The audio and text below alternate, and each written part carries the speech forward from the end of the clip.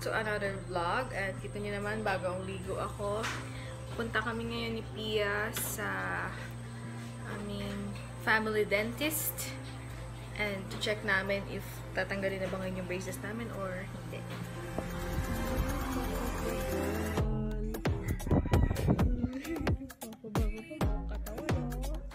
Ayan po, sinasara na ang gate ng asyenda niya. Bilisan mo, mainit! Ayan, nandito na kami at pasok na kami sa loob. Hindi kami nakaschedule ngayon. Singit lang kami. So guys, nandito na kami sa dental clinic ni Tita Lina at ito na yun. Excited na ako kasi tatanggalin na daw finally after 3 years ang aking braces. Yes! Ang pangit.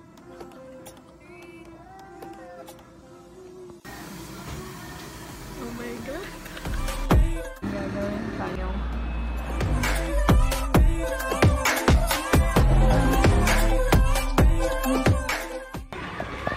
okay, nandito tayo sa St. Paul. Sunduin ko si Sam. Hindi pa niya nakikita itsura.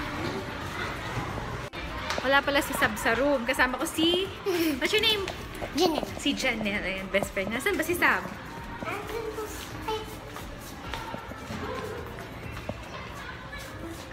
Pakita ko na. May papakita ko sa'yo.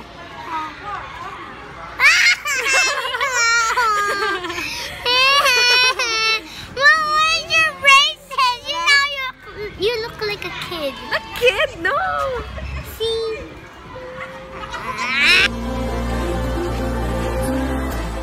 Guys, dito na naman tayo sa St. Paul. Alright. Nag-deliver ako nung pinagawa nila. Balik-balik ka lang. Pagod na pagod ako ngayong araw. Nakatakot pa. May multo daw dito. Let go sa ating 101. Joke. Ayan, na-deliver ko na. See? Wala naman palang multo dito eh. Grabe naman. Ayan. Sabi lang nila may multo daw. Pero wala naman. Tahimik. Hingal na ako mga best. Balik na ulit tayo sa shop. Kasi naman, intusan lang po ang inyong ate girl. Balik na ulit. Minis ko yung St. Paul ah. My home for 4 years. Hey. Tayo!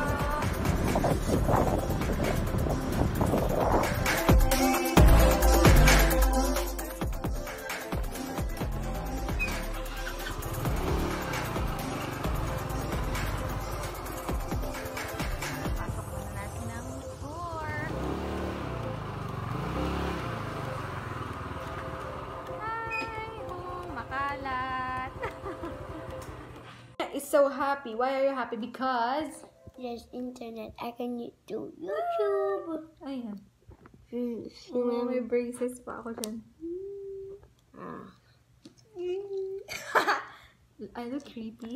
I'm gonna show you my ate. Tulog naman yung kalaro ko eh. Naglalaro daw kami nito. Isingin natin. Sabrina! Yan. So, habang tulog pa si Sab, di kami makapaglaro. Search muna ako ng itinerary namin sa pag-alis namin.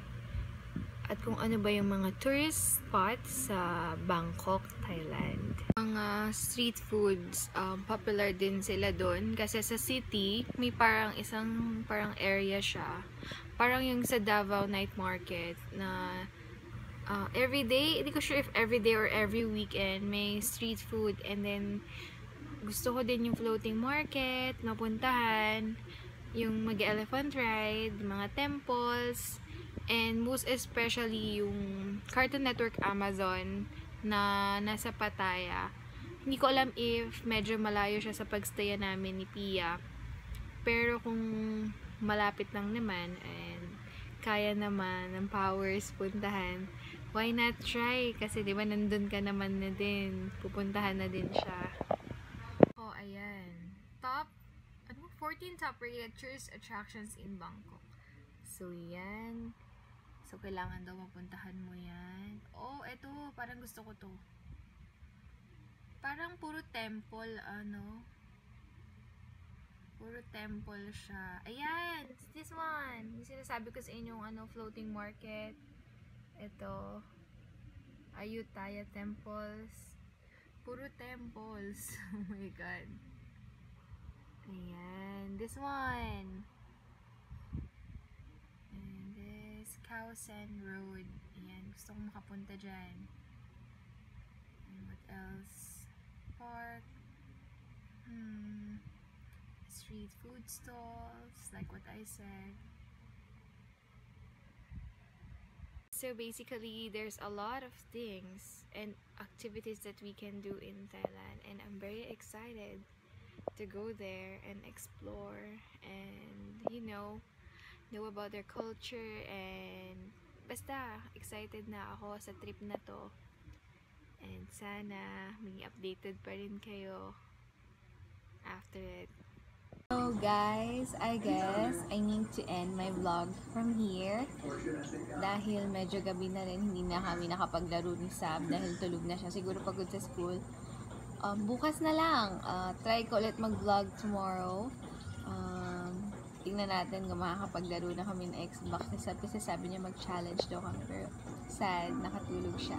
So, I hope you guys enjoyed this short vlog, and sana mag-subscribe kayo sa channel ko para mag-grow yung family natin here in my account, and don't forget to like and comment suggestions below, and yeah.